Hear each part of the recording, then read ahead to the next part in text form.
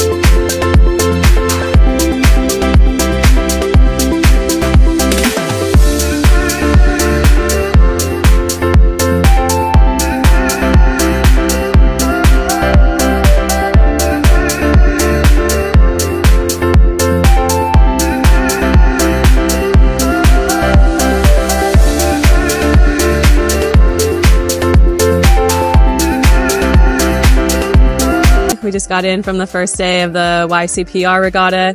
It was pretty sporty out there, real big conditions with the Mistral coming in. And I'll let Maggie give you a recap of the day. It was big. We had like a 16 to 22 knot Mistral with huge waves. It kind of went left and then the big waves came in and it was all on. First race was a little more manageable. We made it around in fourth and no capsizes, which was good. And then the second race, we all made it to the top mark and very few people made it downwind. So that was the end of the race. Now we're all back and ready for tomorrow. I think if we've learned anything about Marseille, it's to kind of expect anything. So it was really nice to be out in the Mistral today and really push the upper limit and yeah, just focus on our build up to the games and making our little gains in the conditions that we need to. Yeah, by the time the Olympics run, we'll be ready to send it if we get a Mistral. I'd say we are looking really strong. Everyone had really good moments. Yeah. Like really good moments, and then if you caught a bad wave downwind, it's just a little bit unlucky. So it's kind of anybody's game. Everyone got the top mark very close. Yeah, it was sweet. Yeah. Everyone was going fast.